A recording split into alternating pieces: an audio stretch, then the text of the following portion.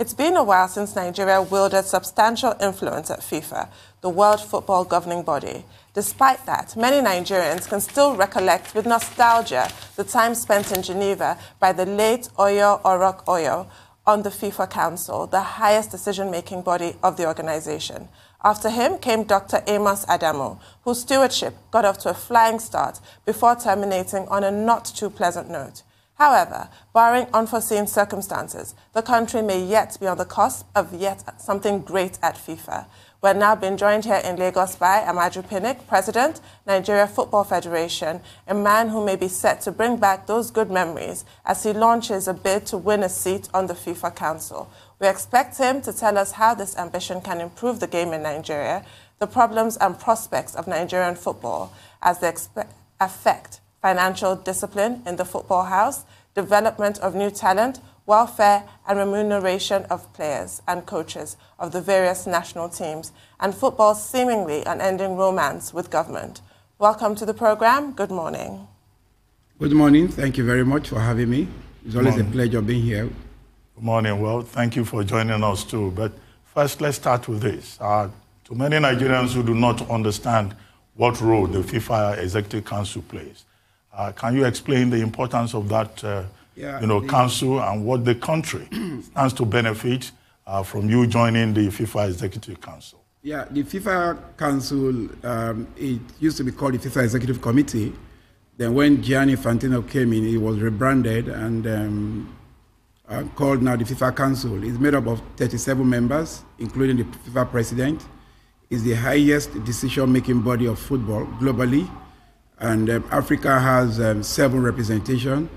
Is definitely is something huge. It's something that the last time Nigeria was in this council was about 11 years ago. Dr. Amos Adamu, and we believe that with Nigeria being there, one of the benefits to Nigeria is basically global recognition. That I can say to you, but it's not Nigerians electing me to be president. It's Africa. So I'm going to be as honest as possible. My first point of duty is to FIFA, is to the global football, how to build global football to a higher level, how to look at the dreams of the leadership of FIFA, especially Gianni Infantino, and see how we can help. Of course, the second is to the Confederation of African Unity, African Football, CAF, because I'll be elected into the council by my colleagues in CAF, by God's grace. So everything that we want to present will be, we are coming out with a very strong representation. And by God's grace, if our team, we have a team, if our team we are able to make it into this council, the Africa will be having the strongest representation in the FIFA Council. For example, Fauzi from Morocco, Ania Aborida from Egypt, Mama Tutori from Mali, Mutarin Dakachus from Benin Republic, Aisha Johansen from Sierra Leone, and indeed Patrice Mosepe from South Africa, who we pray will lead CAF in the next dispensation. You see, why we need a very strong representation, there are going to be very critical decisions that are going to be taken in the next few years in FIFA. For example, the 2030 World Cup. Why can't it come to Africa? Why can't it come as an African bid? It's not just maybe a Morocco bid or a Nigerian bid, an African bid. Because if you look at the next World Cup after Qatar, is Mexico, Canada, and the US. So why do we come with an African bid? Starting from Ethiopia is just my own calculation. Kigali, 2 stadia, Abuja, Lagos, talking about Cameroon, Ghana, Cote d'Ivoire, Senegal, all the way to Senegal, Guinea, and all the way to Morocco, and even Egypt. Call it a United African bid, like what they do in UEFA. This my own thought, So I believe that is a very critical decision, and you need very strong representation to pass that. Because, for example, like I said, look at the names I've mentioned. Who can you bully among us? You cannot. You cannot bully me as a Nigerian, for the reason that it's a very footballing. Nigeria is a proud footballing country. You cannot tell me you are more successful than me in football. It's not possible, because if you say you won Brazil can say you won the World Cup, I'll tell you we won the under-17 5 times. We've won our Continental Championship 3 times. We've won the female 9 times. We've won the Olympics gold. We can go on and on. So we are just going to appeal to other people running against us. For example, that at the moment we present a very strong and very vocal, representation for the continent. So, but everybody running against me, for example, the president of Tanzania football, president of Kenya football, president of the Gambia, Lamin, who is my close brother, the president of Zambia, Andrew, just won the re-election, an amazing guy. Then the incumbent, of course, there's sentiment with the incumbent, Walter Yamilandu, who is also a very close friend. But what we need right now is a very, very strong representation. In football, there's no big country, because on the field of play, you have 11. Off the field, you have 7. In the FIFA Congress, Turks and Caicos is a country with only 35,000 people. They have 1 vote. China, with over 1 billion people, have 1 vote. So that's what football, that's how it plays out. So what you need to do is just to appeal to their conscience. All of us are eminently qualified to run, but right now, we can give you a better representation. And Amaju Pinnick, the twin advantage that I have is that I'm from a big country, yes. I'm also from a very tiny ethnic group. So the sentiment of the small countries, I know it. The sentiment of a big country, I also know it. So we can give you the kind of representation that nobody will give to you. And that's the sentiment I'm appealing to other of my colleagues, Nick in Kenya and all those. Right now, we need to be very, very vocal in FIFA Council. We don't want to be going there being passive. We don't want to be going there being peripheral. We want to go there being active. We want to represent the continent. And to Nigeria, inadvertently, if anything comes, and my opinion is asked about setting, then definitely I'll look at Nigeria, look at Ghana, look at Niger. So people should understand that it's not Nigerians that are voting me in. We are going to represent a continent. Okay. We are going to represent the continent of Africa. And so that is our main concern. But trust me, the beauty that this will bring to Nigeria is is unprecedented. And it's not comprehensible. And that's the truth. Fantastic. Well, the job of the FIFA Council is to set a vision for global football, and you're clearly well on your way, so we're keeping our fingers crossed for you. But what has the federal government done to support you? I mean, we saw the huge backing that Dr. Ngozi Okonjo-Iweala recently got with her bid for the WTO, and it was successful. So are you enjoying that same kind of backing? Unprecedented support from the federal government. So kudos to the President of the Federal Republic of Nigeria. Unprecedented. Even I was surprised when some ministers would call me and say, oh, your minister just got in touch with us. Your minister just got in touch with us. So the Honorable Minister has been amazing. True to his name, he's a game and a narrative changer. So I really want to thank him. I want to thank the federal government. I also want to thank the Office of the Chief of Staff. They've been amazing because they believe that Nigeria football is a major tonic in this country. And for us to keep that tonic up, we need a Nigerian in the FIFA executive, in the FIFA Council. Because just the name, you put Amaju Pinnick, in the name tag, you see Nigeria, is a lot. It says a lot, So I just want to thank not just them, a lot of Nigerians, They've called, offering support one way or the other. Listen, I've gone to over 30 countries. I was in the lab this morning to do my COVID test because I'm traveling today. I'm going to cover North African countries before going to Morocco. And the lab attendant said, look at your record. I've not seen any Nigerian that have done the COVID test more than you. And I just laughed. I said, that's the one you know. There was a day I left Nigeria, went to Cotonou. As I got to Cotonou, I did the COVID test, left Cotonou, landed in Togo, Lomé. I did the COVID test, left Lomé, slept in Burkina Faso that night. Okay. We also did the COVID test. So it's been very tough, but by God's grace, I think we shall overcome. I mean, and the fact that you're not just flying Nigeria's flag, they're flying the flag of Delta State. And Usi College, in Warri, that's another, very preferred flag you're flying. And you don't know the inspiration you're giving to a lot of our young people. Let's talk about, Patrick Motsepe. He's bringing a lot. He wants to be next CAF president. Patrick is quite a very dynamic billionaire, made a lot of money from the mines. He's in-laws with Cyril Ramaphosa, in-laws with Jeff Radebe. What else do you think Patrick can bring to CAF? Integrity, because that is all we need in CAF. Because if you look at CAF, what is going on now, we have a lot of issues surrounding the integrity of the incumbent and the leadership of CAF. And you see, a minus to integrity is that you don't have anybody attracted to you. You don't have any the corporates attracted because football is business. So Patrice Motsepe coming into, I was going to run for the presidency of CAF. I'm sure it would have been a lot easier, because most of my colleagues, they decided to run for the council, believing that I was going to run for the FIFA presidency. But like I said the other time, when I saw somebody that has very superior quality, somebody I know I cannot stand shoulder to shoulder with, in all honesty and humility, so what do I need to do is to kowtow, take a back seat and support him. The guy, football is, according to what Gianni said when he came to Nigeria, he said football is life, it's beyond religion. So if football is life, it means you need a game changer to navigate football to the promised land, and that is the truth.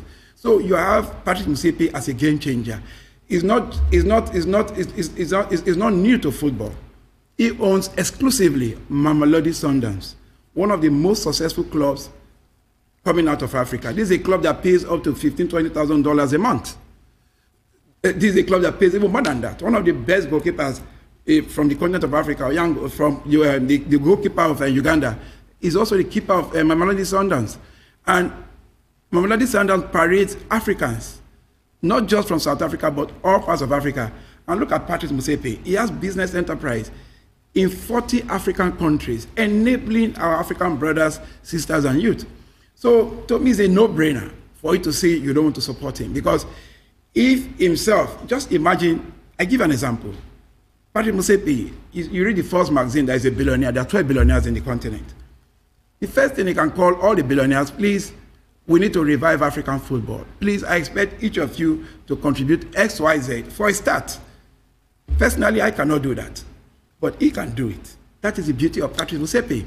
Apart from that, you look at all those other companies like Alibaba, the Bill Gates and all those stuff, all their companies, somehow, there are some of the things that they use that enables them from the continent of Africa. So bring back to Africa. He can do that easily. I cannot do it easily. So I talked to him. You saw me talking to him walking into the studio. We talked 24 hours. We talked every minute because we are planning strategy even beyond being elected. So he is very determined and he wants to change the face of football in the continent. He is truly and really desirous. My prayer has been he should not be discouraged because when you are going to politics, there's also the good, bad, and ugly. And the ugly can be very dirty that you might decide to pull out. But thank God, Gianni has always been preaching the unity of Africa. And to me, I stand to be corrected. Gianni remains, to me, the apostle of what's called the Black Lives Matter. Because when nobody thought about that phrase, he appointed an African, a black African from the Saharan Africa, who was even working in Nigeria as the General Secretary of FIFA against all odds. So to me, he loves this continent beyond our dream. And what he's even advocating is to build world-class stadia, one each in all the 54 member associations that will cost between $15 to $20 million. That was the proposal last year. So I believe that will come to bear. Today, I'm proud to say that we have 2 FIFA projects in Nigeria. One in Kebbi State, that one is even nearing completion, and the other one in Ugborodo, in what people call escravos. I don't like calling it escravos. Escravos is a colonial coinage for slaves. So Ugborodo is the real name, I'm a Shekiri man, so I will say that any day, anytime. So one is coming up there, which will be commissioned. So I'm even talking to Gianni that the next time he visits Nigeria, he'll be commissioning those projects. Middle of the year, fly in straight from Zurich to Ugborodo. There's an airport, a 2-kilometer airport there. From there, straight to Kebbi, commissions the airport in Kebbi. Then maybe go to Abuja and see the president. Then from there, fly back. And I believe Gianni will do it. He loves this country. He loves this continent. And that's why I am always an apostle of Gianni Infantino. Amaju Pinnick, great comment there on Gianni Infantino and Motsepe. But let's take a short commercial break. When we return, the conversation will continue. Stay with us.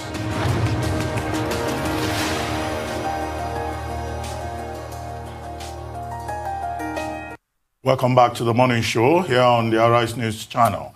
Our guest is still Amaju Pinnick, president of the Nigerian Football Federation.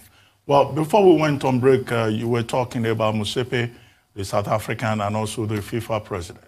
Now, on Gianni Infantino, who seems to be so much interested in African football politics, do you think that there is any particular reason why he's showing that special interest in the politics of football in Africa.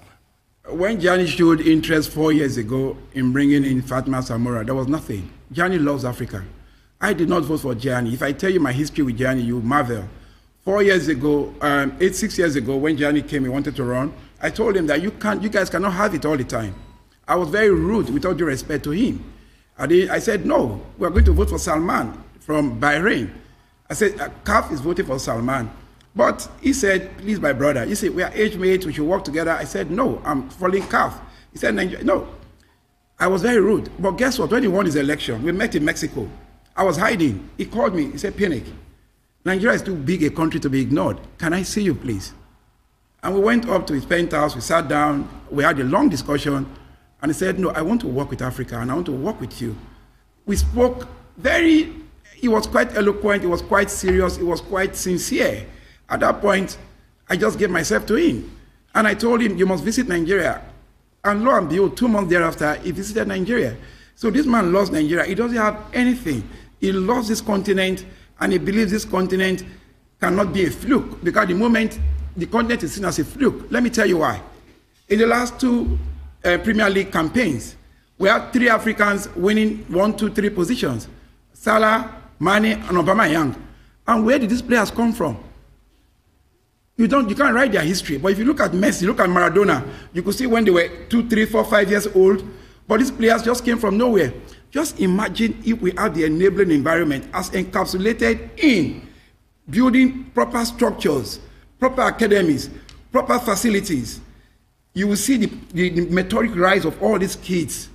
So he believes Africa can have an abundance of talent.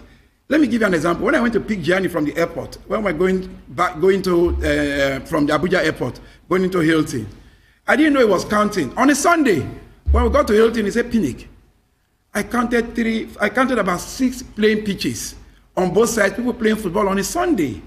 He said, you guys must really love the game. So that's what I said. So he doesn't have anything to hide. And coming to it, that's why Africa loves him, because they believe. Look at the development office he just opened in Kigali. I was there 2 weeks ago. There's one in Senegal. There's one in South Africa. He's putting a lot in the continent because he believes the continent can be the best. That's great. He believes the continent can also produce a World Cup. That's great, champion. Mr. Pinnick. Can we move on now? We're going to sharply segue into you and your term so far as the president of the NFF. One of your aims was to be 100% self-sustainable. How far have you gone to divest the NFF of government subventions and other grants from the government? Yeah, at the moment, we are still between 60 to 70%, as captured in our last audited report, which was published in most newspapers, the Daily Trust, it was in Vanguard, and a couple of other papers. It's even in the FIFA website, our audited report. It's clear that we are heading. Last year, the COVID pandemic affected a lot that we did. And this year, we are coming back. I think some of our sponsors are coming back, and we have some new sponsors. So we are looking at within the next 2 years, before the end of my tenure, would have gotten to that promised land of 100% self-sustaining. And of course, with the coming of Musepe, one of his goals is to make sure every ME, that is every member nation, achieve 100% self-sustaining, in terms of funding. And that's what we are looking at. So and Nigerians, trust me, Nigerians are really, really excited about football, but they just look at having the right people. I give you an example with my campaign. For example, Anotedola called me, Femi called me, said, Amaju, I know you are traveling XYZ, let me pay an handler for you. He paid an handler for me that took me around, flying from one country to the other. So it's not just fluke. Even my former governor, James Ibori, he had to get my Kadenoga. So I've been traveling. A lot of people have come out to say they are truly, really supporting what I'm doing. The governor of Delta State, governor of Edo State, even the governor of Plateau State, they've called, what can we do? So Nigerians are excited about football. Okay. Give or take. So I can tell you, and I can go on and on with all this, 3 quick burning issues, Mr. Pinnick. Number 1, salary payments. For people, coaches, and the likes. A lot of them are owed a lot of salary. Number 2 will be the state of the Nigerian league. Consistently, we've heard a lot of stories that are not good about the league, kidnapping of driver and buses and things like that. And number 3 will be this brouhaha about Super Eagles going to Benin Republic through a boat. The players say they are not in support of. Some of the players say they don't like it. Just clear terms on those three issues quickly. Let me say that is not. We are not saying that going by boat. Let me take it from the rear. Going to Cotonou by boat. I do that all the time. When we're going to inspect, we did it. There's nothing wrong in exploring other form of adventure in Nigeria. There's nobody in Lagos that have not been to Elashe or been to Katankwa Bay. So it's the same thing. So what's the process of going to? What's the big deal? Look at the Lagos terminal, the boat terminal. It's one of the best in the world that I've seen. So why do we use all those things if we have them? So it's just a projection. It's not mean that we have agreed on it. To say we are looking at going by road to Cotonou, which is next door neighbor. Because even if you want to leave a hotel to the airport, leaving the hotel to Murtala Mohammed International Airport is half the journey of going to Cotonou. So why do you need to fly and go to Cotonou? So it's just one of those things, So we don't believe that we might either go by road if our security report, we have the intelligence. I was also working with the Lagos State government from here and have a meeting with the Lagos State governor. All those are the things I want to explore and see what is best suited for that. So, and once we say we are going by the creeks to Cotonou, of course, we provide every requisite, we provide the enabling environment for them to go in terms of security, in terms of everything. But people should look at Nigeria beyond that. The narrative is not as if there's no country in this world that do not have black spots. But the truth is we're all living, and we live and we try to live. Living is daring, living is an adventure, and if it's your time, it's your time. We fly every minute, we go every hour, but Nigerians should understand that we are passing through a phase. This phase we go off Sunday. So, and that's it. Then for the league, I don't think we are doing badly. The league, you can watch the league from your TV, you can watch the league from your phone, and that's the first step. And now, if you look at all the venues they are playing, the total is 100% in line with COF licensing compliance, and the minister made sure that we got that right first, because there's no league. You cannot fund league without TV.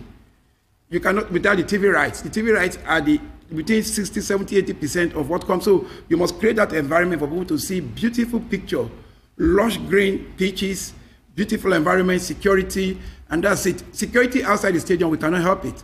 We don't want to say, for example, if a club is going from Warri to Lagos, we can only provide security within the stadium and see what we can do, but it happens. Nobody is happy about the security situation. But I believe, and like I know, that the government is making every effort in ensuring that these security challenges are reduced to the barest minimum. That I can tell you for free. That I know. But security issues are not what you publicly say. They're intelligence gathering. There are a lot of things that you do, and we also work with them. So to me, and on our part, the NFF, we also set up our own COVID special committee. I just gave an approval yesterday so that they can meet some of their demands. So it's not just them.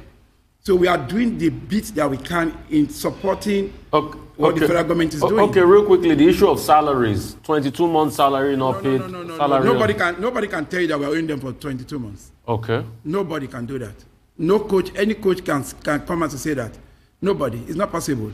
What we try to do is our salary is tied to a particular sponsorship. Anyway. And that particular company is having some kind of challenges, but at that, they are still also bringing some part of what they are doing.